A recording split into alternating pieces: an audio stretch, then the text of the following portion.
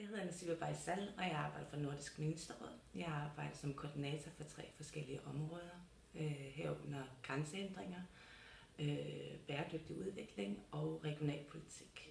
Lige i øjeblikket arbejder vi meget på 2030-agendaen. 2030-agendaen er et initiativ sat i gang af FN globalt.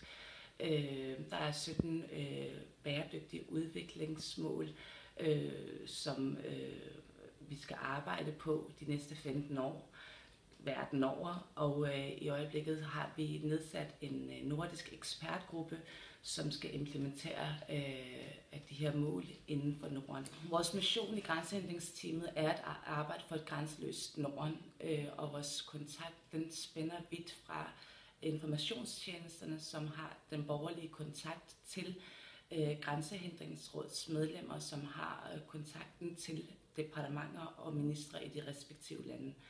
Derfor er det muligt for os, at vi effektivt kan løse de hindringer, som gør, at de nordiske borgere kan færdes og flytte frit og arbejde frit i Norden. At arbejde inden for Nordisk Ministerråd er også at arbejde inden for et grænseløst Norden. Jeg har kolleger fra alle de nordiske lande på kryds og tværs, hvor alle taler sit eget sprog, hvilket er lidt sjovt i starten, men det er noget, man vender sig til ret hurtigt. Selvom vi kommer fra vidt forskellige kulturer, så har vi det til fælles, at vi arbejder for et fælles og et bedre Norden.